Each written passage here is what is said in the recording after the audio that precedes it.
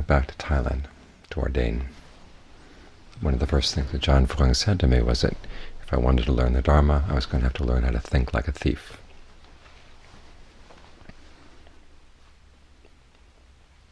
In other words, I couldn't expect to have everything explained, everything handed to me on a platter.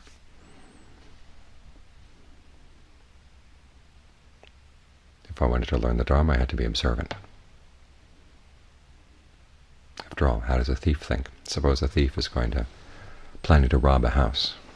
You can't go up and knock on the door and ask the owners of the house when they're going to be away so that he can conveniently come in and steal what they have. He has to case the joint. Hide out, watch, see when they come, see when they go, what doors they leave open, what windows they leave open, where they keep their valuables.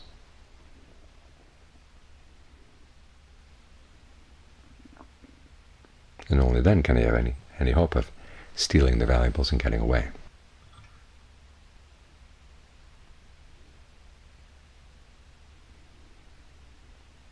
And there's a purpose in this. He wasn't just playing a game, because one of the basic skills you need as a meditator is to be observant.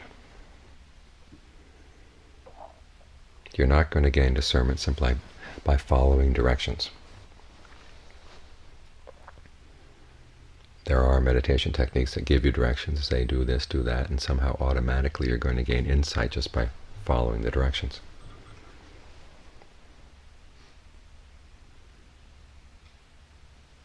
It's like expecting to get genuine food out of a food processing plant.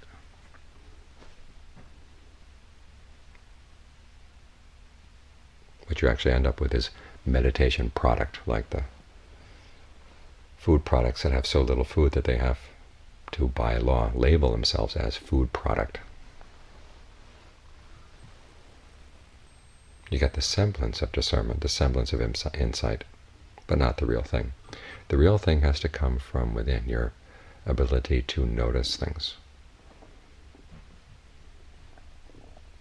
And this fits in with Aristotle's definition of intelligence, the ability to see connections that nobody else had pointed out to you. That, after all, was the Buddha's insight on the night of his awakening. He saw connections that nobody else had ever pointed out to him. Connections between craving, ignorance, and stress and suffering. All those connections of dependent co-arising. Those are things he observed.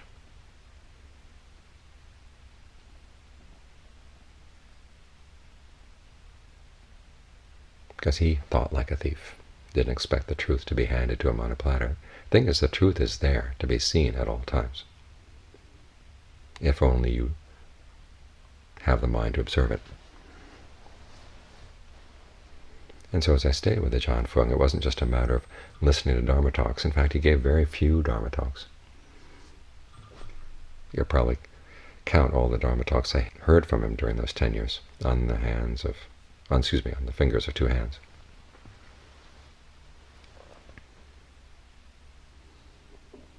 If you asked him a question, he would give you an answer. Sometimes the answers are detailed when he felt that you needed a long explanation. Other times they're very short. Sometimes he wouldn't answer at all. He'd leave you to go back and think out the answer.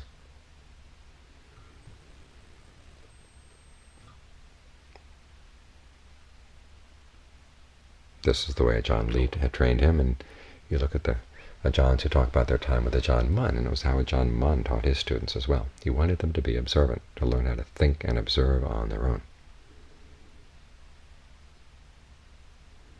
So keep this point in mind.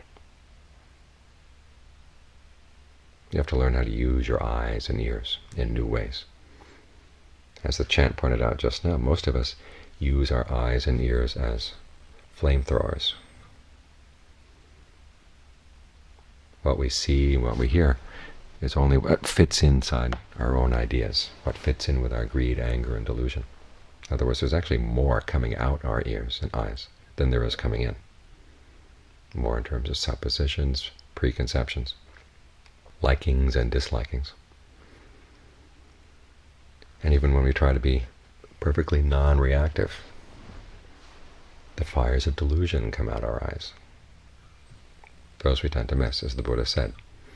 In equanimity, in non-reactivity, there is what he calls the asava, or effluent, of ignorance. So even when we think that we're being very calm, we still don't see anything because there's more energy going out our eyes than there is coming in. So as with so many things in the Buddhist path, what we have to do is take our eyes, which we've been using in the wrong way, taking our ears, every one of our senses, and applying them to a new use. Learning how to be observant starts with learning how to observe our own actions, the results of our actions.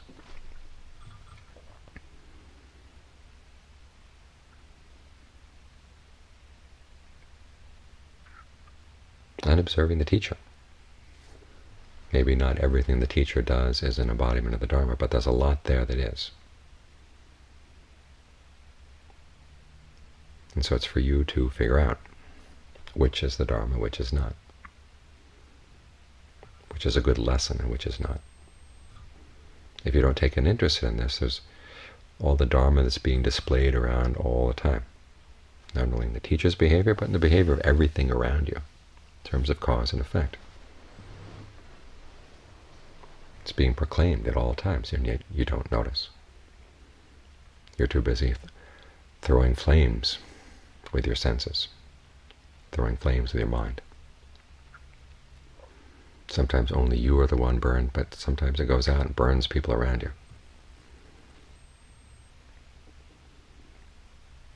So think about this. How do you use your eyes?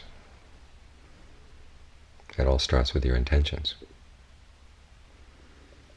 Are you using them simply for enjoyment, or are you using them to learn, to observe?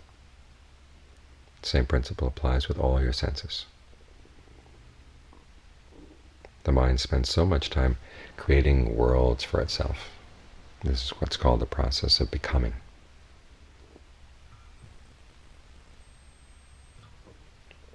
Can you turn it around and devote it to the project of learning how to understand that process of becoming so you can put an end to it? It all comes down to your intention. Do you really want to see, or do you just want to play with your likes and dislikes? This is an important issue. As we come to practice the Dharma, our true happiness is at stake. This is what the Buddha's teachings are. It's a serious pursuit of true happiness.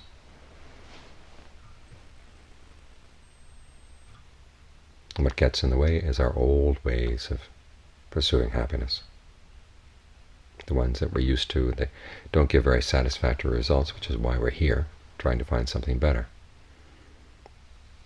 But even then we keep falling back into our old ways, seeing what we want to see, not seeing what we don't want to see.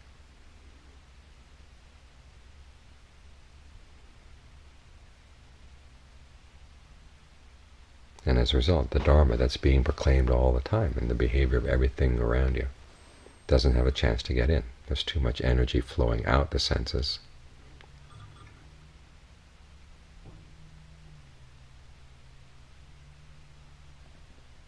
Not much coming in. So this is what makes all the difference. Your willingness to be observant, your willingness to learn new things. After all, as the Buddha said, this is a project and we're trying to attain what we've never attained before, to see what we've never seen before, to realize what we've never realized before.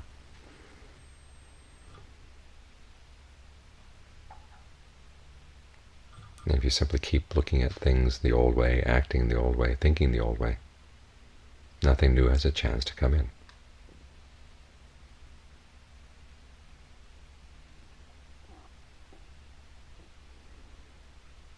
So try to get some control over this flame producer, this fire producer. It's the Buddha's image for clinging. Clinging, when we say the word clinging, it calls to mind the idea that we've got a hand that's holding on to an object. Clinging is actually defined as desire, passion for activities. You feel desire, passion for form, feeling, perceptions, thought formations, consciousness, all of which are activities. We feed off of these things the way a fire feeds off of fuel. And then we get stuck on these things. the way a fire is stuck in its fuel.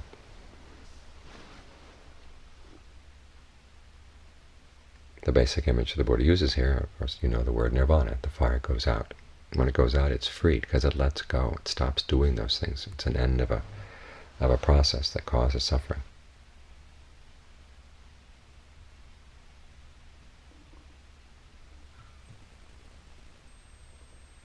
So if you want to see the Dharma, you have to look at this habit the mind has of clinging to things, wanting things to be a certain way, and as a result not seeing what's there to be seen at all times.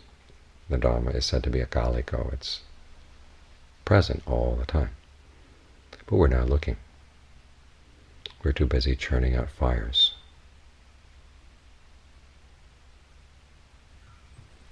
Even our equanimity is a fire, because it's bound up with ignorance.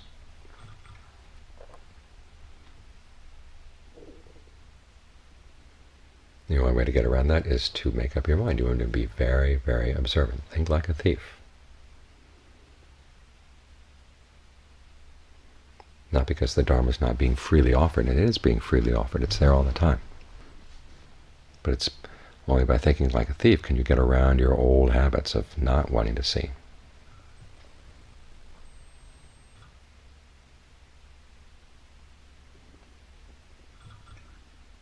So this way, if you actually can get around those old habits, then your eyes, ears, nose, tongue, body, and mind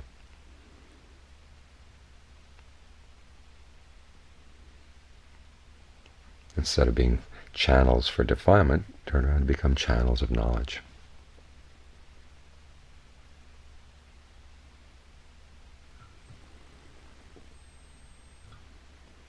That's how we see and realize and attain what we've never seen, realized, or attained before.